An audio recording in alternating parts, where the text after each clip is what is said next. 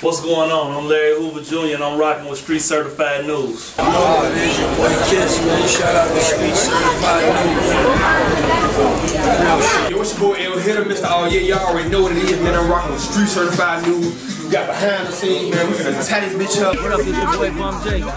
We rocking with Street Certified News. ASAC Radio. Yo. It's your boy Mixo Guapo, man. Street Certified News. We back with another one. For this video, man, hey, y'all know how we do. Hey, I need y'all to stop. Man, smack that like button, man. This is a story that's really has been out for a little bit. We've had this paperwork for almost a year now. But, you know, we at that time, we didn't really feel like this story warranted us speaking about it. You know, in the last few months, the dude, DQ has been, you know, he's been making big appearances and doing press runs. Right now, he's currently signed with a 100K track. I think that's the dude that was like YNW Melly. That was a dude who signed King Von. Right now, DQ is working with dude. And I see he's really trying to, you know what I'm saying? He's really trying to put himself out there. So I thought maybe now would be the time to just give you guys a little bit of information, unbiased. And that's kind of why we sat on it. You know what I mean? Again, man, we always tell you guys, hey, we not really trying to be the, you know, the snitching police and all that stuff, man. We hear those things being whispered from time to time.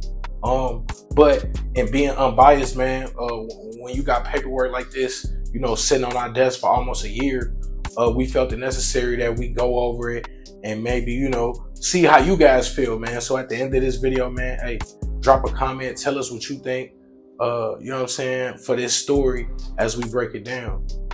Again, man, I think this video, hopefully, man, we get this video to 500 likes. When you guys hit that like button, man, it really helps the video and the algorithm. And again, we appreciate y'all for rocking with us, man. This week's story, your boy DQ, man, OBlock member, accused of snitching in a 2016 gun case. Let's get right into it. Daquan Forrest, aka DQ, was born and raised in the Parkway Gardens apartment complex on the south side of Chicago, near 64th and Martin Luther King Drive, a neighborhood now also called OBlock. Growing up with childhood friends like Davon Bennett, aka King Von, and Marcus Smart, aka Muwop, a young Daquan Forrest and a young Marcus Smart would be initially steered towards a positive path in life. However, the neighborhood where DQ was from would lead him and his friends in a different way. DQ's choices may have been looking like they paid off, with the 2018 release of his big brother Davon Bennett, aka King Von. Within the next 2 years, King Von will become a household name amongst drill fans, amassing hundreds of thousands of followers and $1 million record contracts.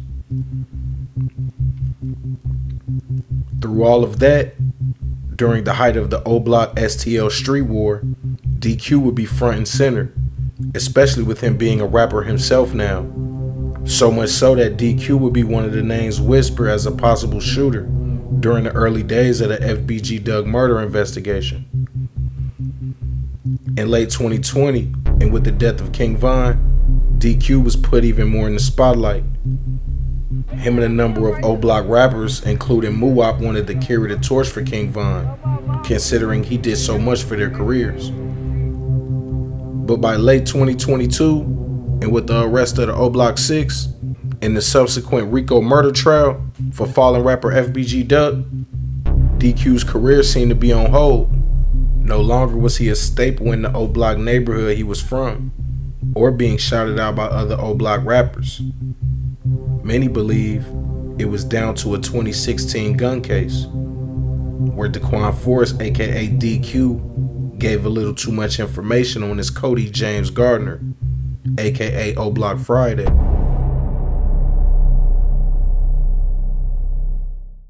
You know, people send us this information, people send us these links with all of these people's paperwork in it. It's not really something that we go out, we looking, you know what I'm saying? We don't got no beef with DQ. Daquan Forrest, you know what I'm saying? I never met the dude. On May 12, 2016, an 18-year-old Daquan Forrest and his friend James Gardner are invited over a woman's home on the city's west side. Upon entering the residence, Daquan and his friend engage in conversation with the female occupants in the basement. The woman who Gardner was presumably there to see would later tell police that an argument started between her and Gardner after she asked him for $25 cash. Gardner, she told police, then began breaking items in her home and forcibly pulled a blue steel gun out of his friend's waistband, pacing the home menacingly with it, causing the women to call police. When police arrived, both Gardner and DQ would be arrested. At the scene, DQ would claim that he did not have a gun, but after speaking with the women for a second time, he would also be arrested and charged with possession of the gun. When officers transported both men to the police station to be processed, they conducted an interview to collect additional evidence. When read his Miranda rights, suspect James Gardner declined to be interviewed and requested a lawyer to be present for any further proceedings. During that same interview, DQ would tell a different story. When interviewed, DQ would claim that he did argue with his friend to calm him down in the woman's home, but that he was never in possession of any weapon. Forrest would claim that he saw his friend Gardner with a black gun in his waist, not a blue one, while arguing with the victim, and that he only argued with his friend to calm him down, not to take back possession of the gun. Given these circumstances, during the interview, DQ felt that he shouldn't be charged with the gun. However compelling his story was, Chicago police would eventually charge both men with the gun, releasing them on bond the next day. Following these events, DQ would go on to build on his growing rap career, collaborating with people like Little Reese, King Von, and Muop. Although Gardner would not serve jail time for these charges, he has not had such a lucrative aftermath for the events. And when questioned online by fans, OBlock Friday claims that DQ is solid as it comes. There's a chance that when he was originally questioned, James Gardner had not yet seen this paperwork. Man, so hey, what do y'all think, man? Was the boy DQ talking too much, man? Did he tell on his homie James Gardner? We would like to put out there that you know, when James Gardner was, I guess some people on, it wasn't us, but it was some people on the internet hit him up and asked him about the boy DQ. Hey, he had nothing but good things to say about DQ. He said, you know, that's my rappy man. He's solid as it is. We are unaware if when he was asked those questions, he had seen this paperwork. And like we said, we've never seen them dudes, you know, linked up, taking pictures together, really, you know, making it look like it wasn't some sort of issue. You know, some people feel like once King Von died and this paperwork came out, it was a real blow to the dude DQ's rap career. Like I said, you know, he is saying right now currently to a 100K track, but he hasn't had a lot of traction in terms of his music. He's done some big interviews and had some big press this year. So you could tell he really still trying to push it. But you know, a lot of people say this is the reason why you don't see him in the OBlock documentary that went viral. This is the reason why you don't see OBlock standing behind him. And, you know, he's kind of been off to the side doing his thing.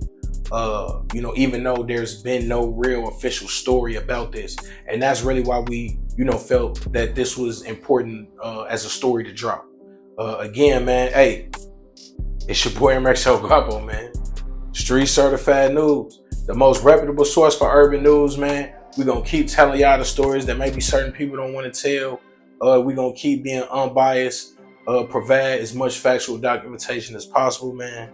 We appreciate you for rocking with us, man. We love you. We out.